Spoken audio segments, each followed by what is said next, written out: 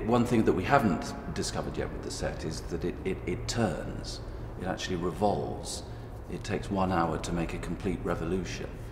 So that will be something that we'll discover when we actually get onto the real set.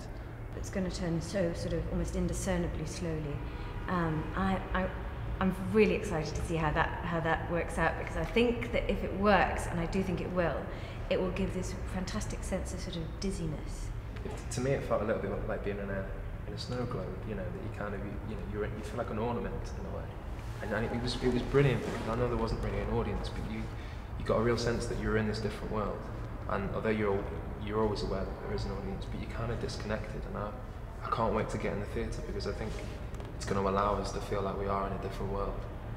Because as we were saying, the first half is all this drinking party, and the girls have come round, and the boys are getting drunk, and there's loads of piano playing and all that kind of thing.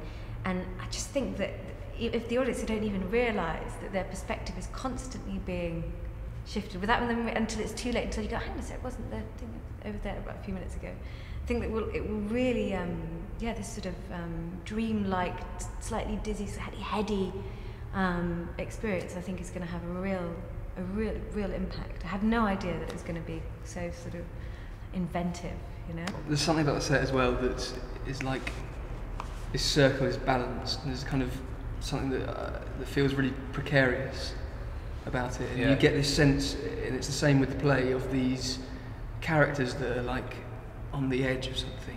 It's like on the edge of of life or of death, or of the collapse of the Austro-Hungarian Empire, or like just before a war, or you just kind of get this sense of these people that are just on the edge, and that it really, the set really brings that out, or really brought that out to me, kind of.